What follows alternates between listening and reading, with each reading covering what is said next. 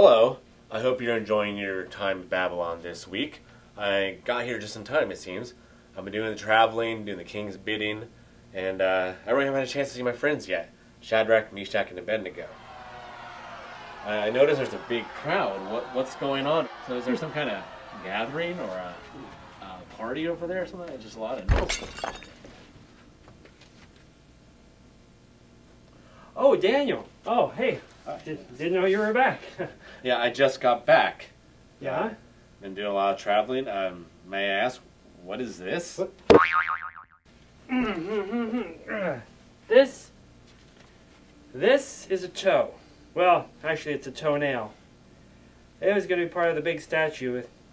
It was going to be too small for the statue, really, so I asked King Nebuchadnezzar if I could have it. He just left, so I took that as a yes. I was just going to store it here.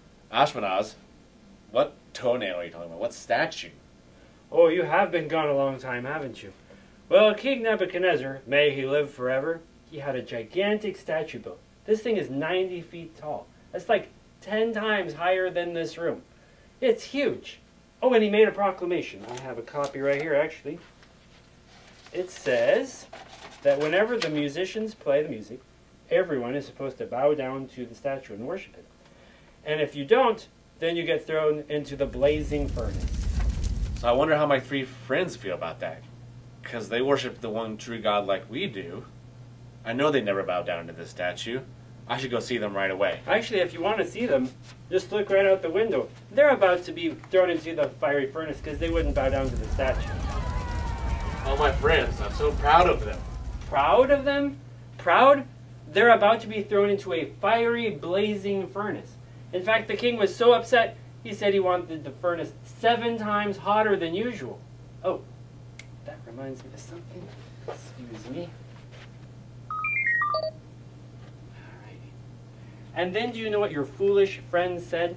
They said to the king, mind you, they said, our God is able to save us.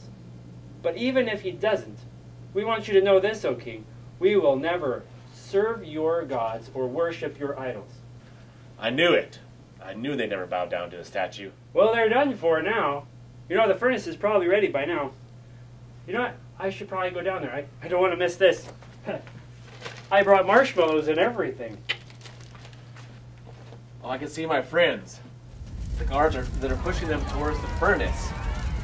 It's an awful way to die. They look like they're afraid and terrified.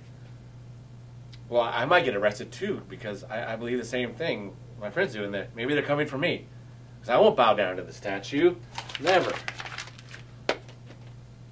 They can throw me in the furnace. They ain't come for me. Though I am afraid, there is much fear. Are you ever afraid? Maybe the dark, snakes, spiders, things changing. Maybe you're afraid of moving to a new place. Or maybe if you fail at something and then people laugh at you. A lot of things make us afraid. But when I'm afraid, God is with me. And even when I'm afraid, I pray. I talk to God. I know that God helps me. I can give my fears to Him. Oh my goodness. Daniel, did you see? Do you know what happened? Oh my goodness, this is amazing. Surely, Ashpenaz, did you not come here to make fun of my friend's death? No, come look out the window. It's amazing. Come here. No, I don't want to. You don't understand. Boy, he's a stubborn one, isn't he? They're alive. Not even a hair on their head was burned. Not like my marshmallow. Where? Yeah, it's true. I don't know how it's true, but I saw it with my own eyes. Where? Oh, I see them. That's amazing. God really saved them. That's so exciting. I'm just so happy. You know, I may have to give this God of yours a little more thought. Also, I should find some graham crackers. Maybe some chocolate. Well, I surely hope that Ashpenaz comes to know the one true God. Well, I don't need to be rude, but I really need to go and see my friends. I gotta go.